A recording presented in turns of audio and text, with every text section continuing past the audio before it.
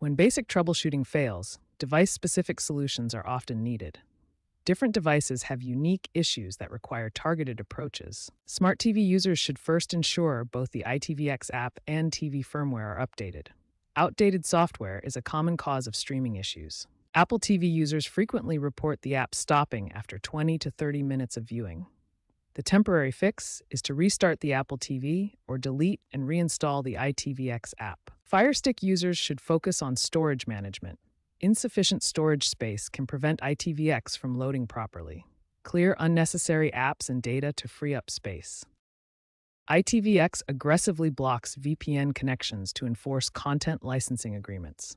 This creates challenges for users trying to access content from outside the UK. If you must use a VPN, ensure it has reliable UK servers and advanced features. Clear your browser cache and cookies, use dedicated IP addresses, and enable stealth mode to avoid detection. ITV continues to update ITVX to improve stability and device compatibility. However, the recurring nature of these issues suggests that user experience should be a higher priority in future development. Stay connected with community forums for shared tips and workarounds.